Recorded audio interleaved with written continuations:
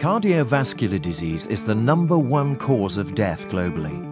Elevated cholesterol is widely accepted to be one of the key risk factors for cardiovascular disease. Cholesterol is a fat-like substance that plays a vital role in every cell in the body. Cholesterol in the gut comes from two sources, from the diet and the liver. In the gut, cholesterol in the form of lipid emulsions forms micelles to transport cholesterol to the surface of the intestinal wall.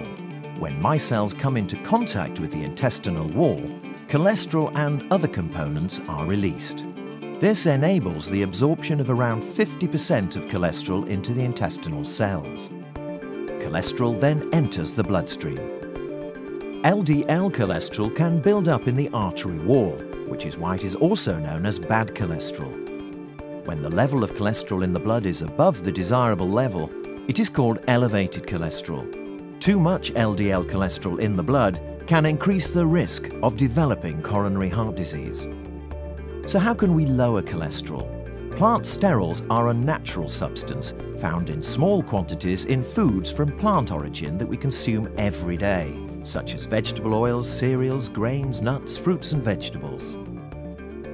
Plant sterols partially lower cholesterol uptake by competing with cholesterol during micelle formation in the intestine.